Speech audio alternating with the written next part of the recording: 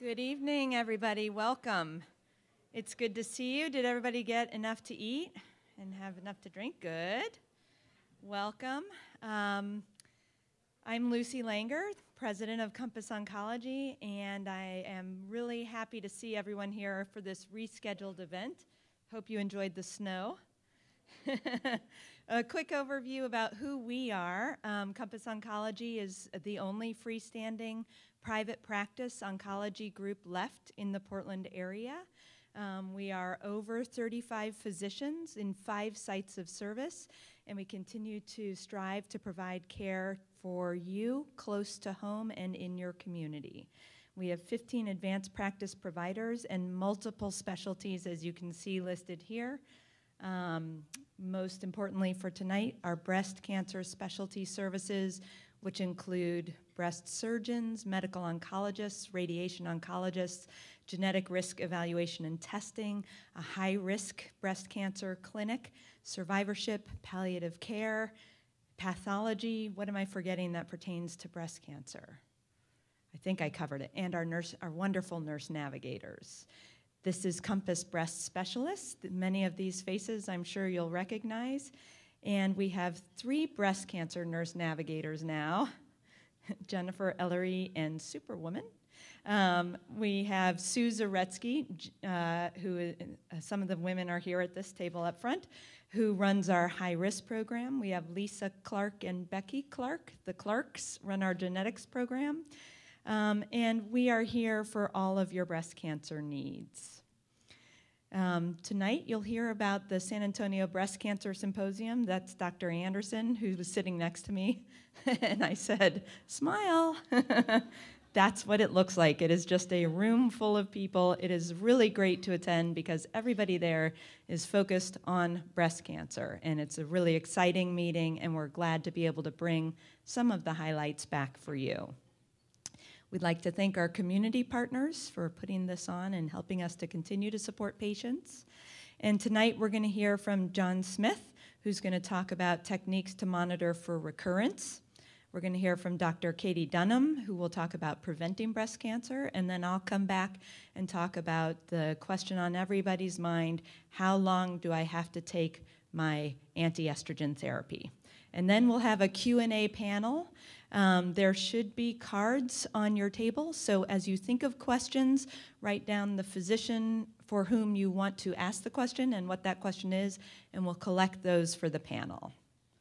So I think that means without further ado, we'll go on to Dr. John Smith.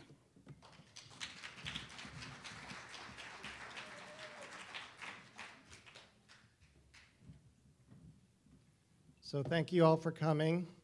And it's always exciting to present the updates at San Antonio at this conference. I have to press the green button. Is that working? Hello? Anybody?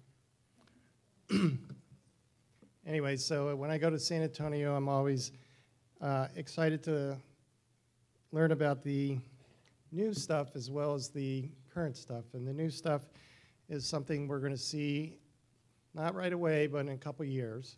So I selected 2 topics to talk about today.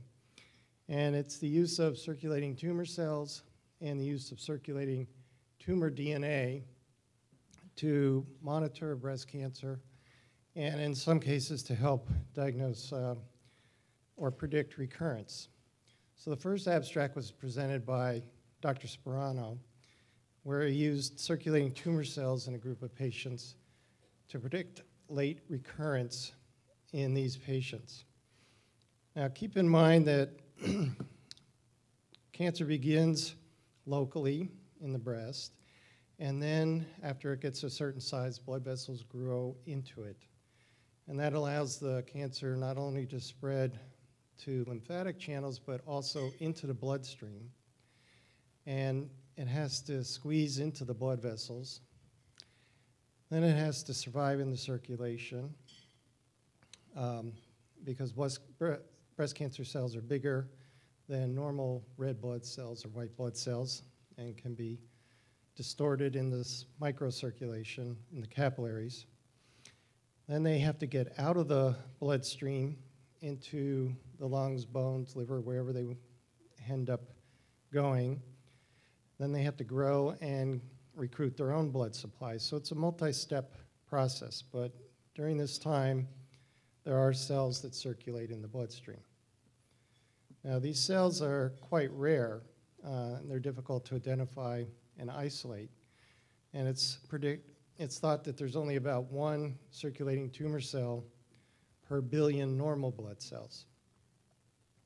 There is a method to identify them that's now marketed, and it's called the cell search system, and that's what they used in this study. And it's approved not for the use that they used it. It's approved for the testing of patients who present with metastatic disease. So the method is they collect blood, a standard amount, 1.5 teaspoons, and they centrifuge it to separate the cells from the plasma. Then they add iron particles that are bound to antibodies, and that coats the non-blood cells because it's an antibody against an adhesion molecule. And then with a magnet, they separate those different cells from the normal blood cells. Then they stain them further with an antibody to identify the T cells or the immune cells that are in the bloodstream.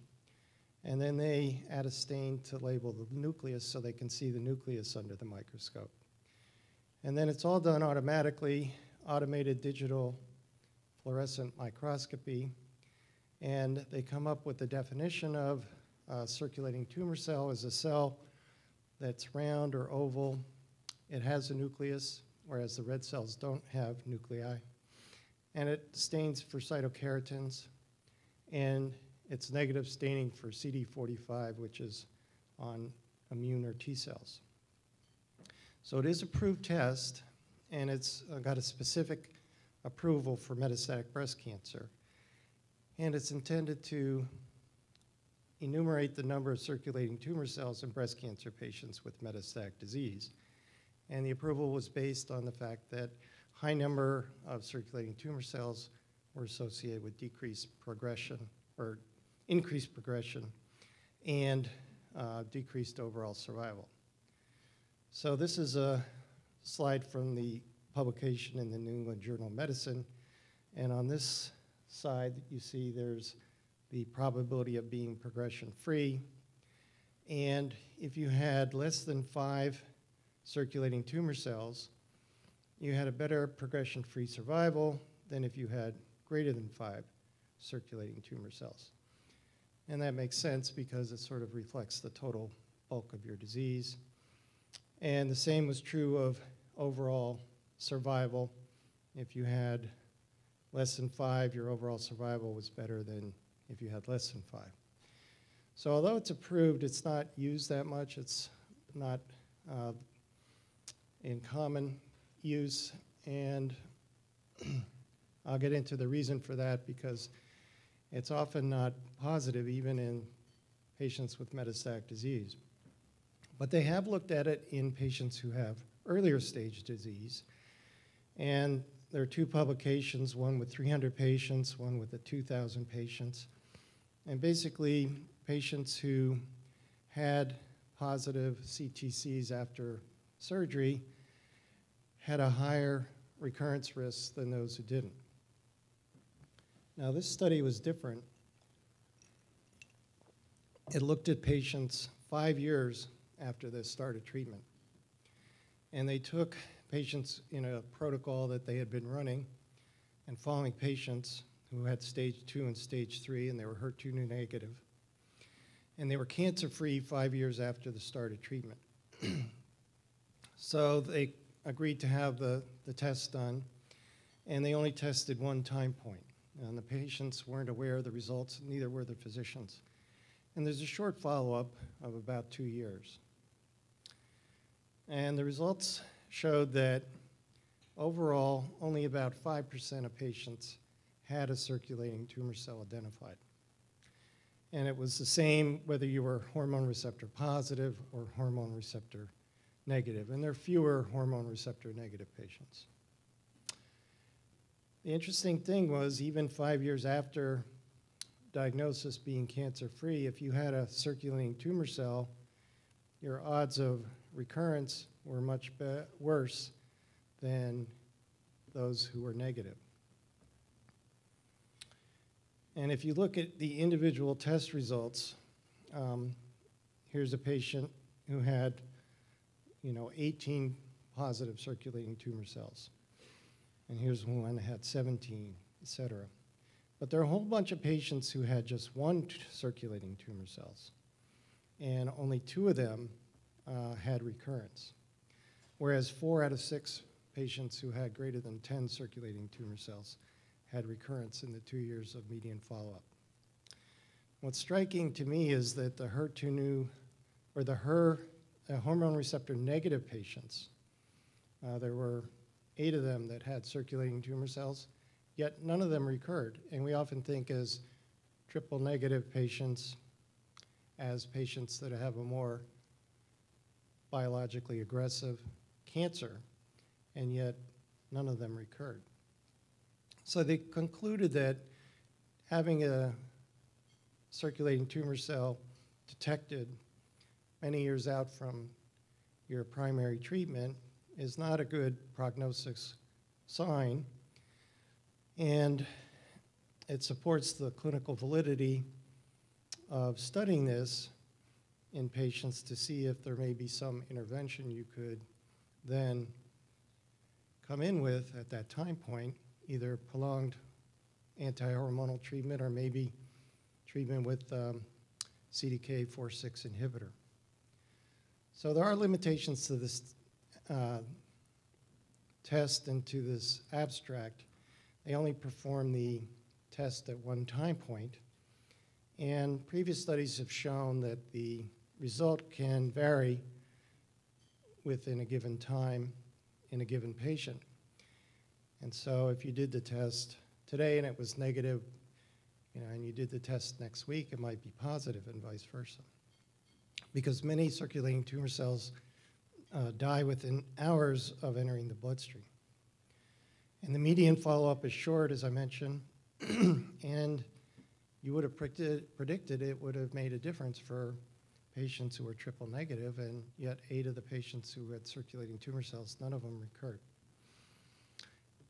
Also, this test doesn't detect cancer cells that haven't changed too much from their cell of origin. So there are some breast cancer cells that really change and get bigger and become triple negative and more aggressive, but the more closely they resemble the breast cancer duct cell or the breast cell duct cell, then it's less likely to be detected. And also, and the thing that bothers me the most is that cytokeratin positive cells can be detected in the blood of few healthy individuals and patients with inflammation. So this is from their website. And over here you see patients who have breast cancer. This is colon cancer. This is prostate cancer. And these are 2 different studies. And in this one study, only half of the patients, 55%, had circulating tumor cells, even though they were known to have metastatic disease. So it doesn't pick up the circulating tumor cells in all patients. This one, it was better, it was 71%. But then the benign patients and healthy controls, 3% of healthy controls, they had these abnormal cells. I'm not sure they were cancer cells, but they were abnormal cells according to the assay. And 7% of patients with benign disease, inflammatory diseases, had these circulating cells. So it's hard to know what a positive cell means, in my opinion, especially if the patient only has one cell. And we know that our patients have other problems. They're not completely healthy all the time. So I'm not real keen on this, but it was presented, and it is an assay out there that is being used. But please don't ask your doctor for it if you're 5 years out from surgery, because it's something in the future, and it needs more validation. And this other presenter, Dr. Turner, mentioned that. And he mentioned that there's no large validation series, and a positive result and a negative result have different implications, because a negative result may be a failure to detect the cancer, and a positive result may be a false positive result. So the next part of the talk is DNA that's circulating in the bloodstream. And how does it get there?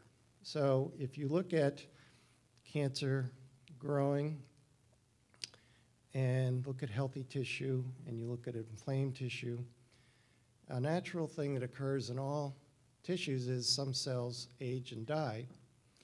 And when they die, bits and pieces of their DNA get into the bloodstream and can be detected with special assays. Now, there's only a small amount of these circulating tumor DNA or circulating normal DNA, but they're present. And the trick is to be able to identify DNA bits and pieces that come from tumor cells. So it can be extracted, and it can be identified as coming from tumor if there's a genetic mutation identified or abnormality that is unique to the cancer. And they can detect point mutations or copy number fluctuations or structural rearrangements.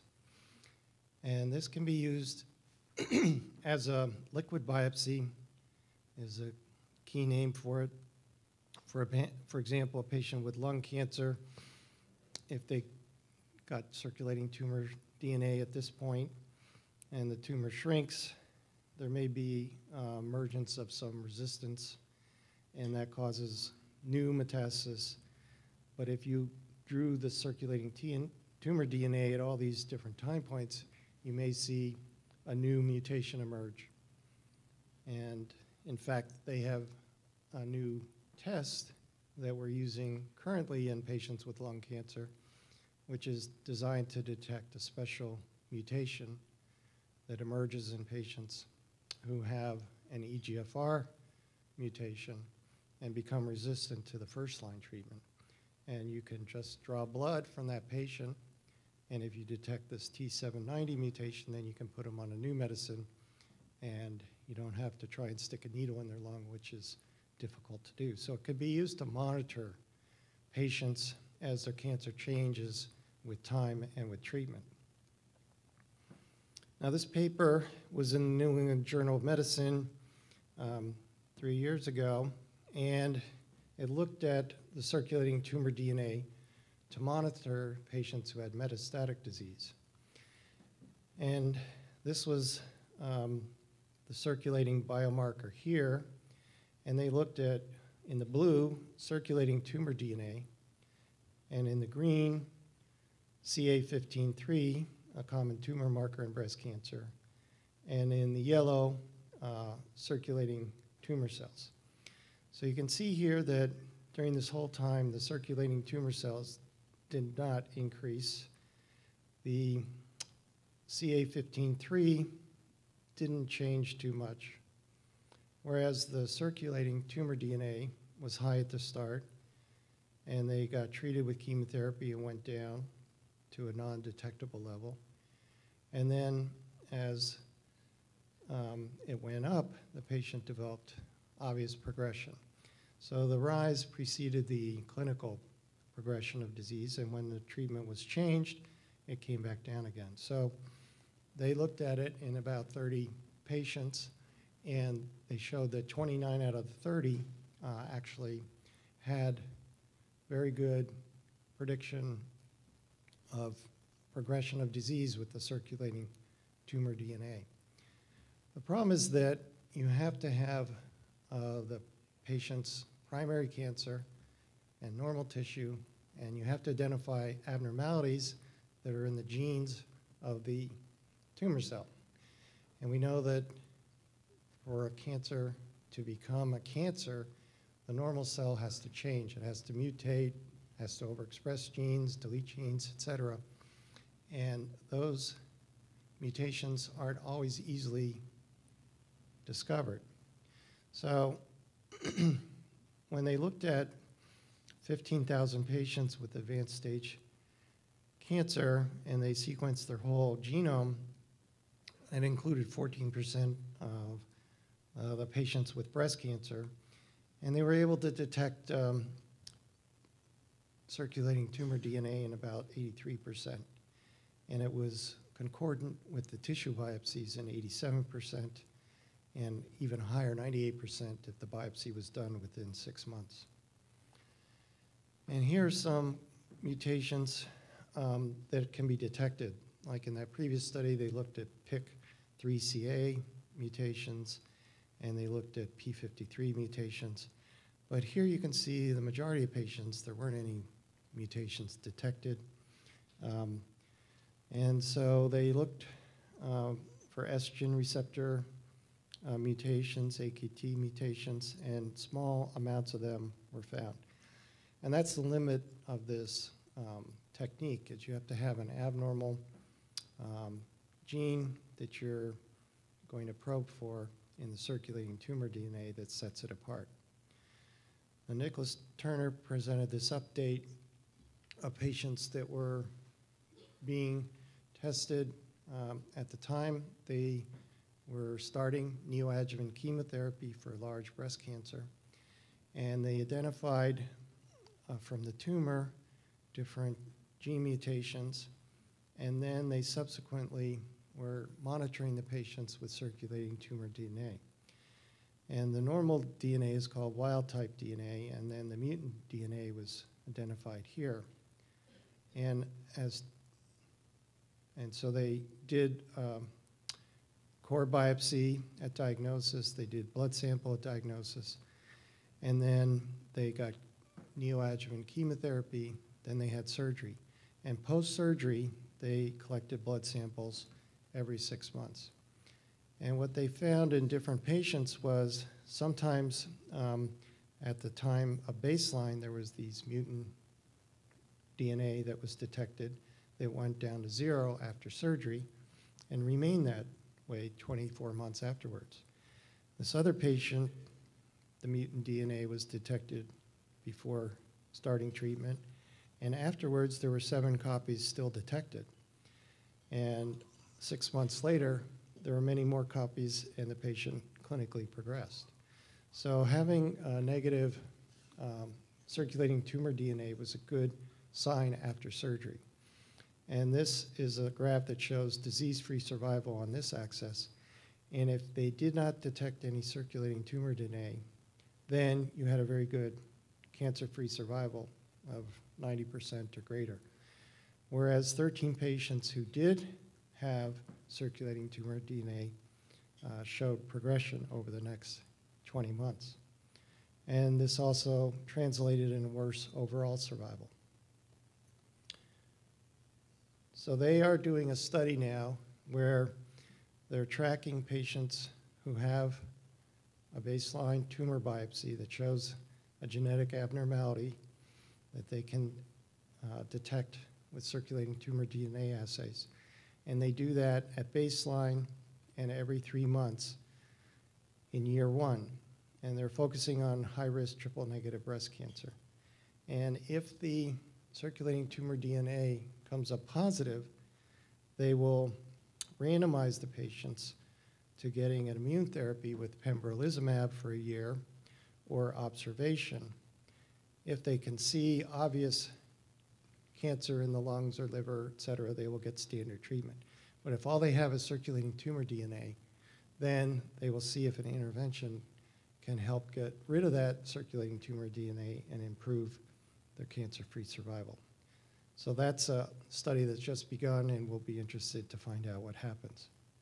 So the conclusions are both circulating tumor cells and circulating tumor DNA can be used to monitor patients on or after breast cancer treatment. They may benefit this may be able to benefit select patients, and we may be able to use it to identify patients who wouldn't benefit from prolonged adjuvant treatment, and Lucy's going to talk about that later. But it's not ready for prime time yet. And circulating tumor DNA can be used up front to detect mutations unique to the cancer and to monitor during treatment, and also be used to change treatment as the cancer evolves. So coming soon to a laboratory near you is the DNA assay, but it's not ready yet, but we look forward to its use in breast cancer over the next 5, maybe 10 years. So thank you very much.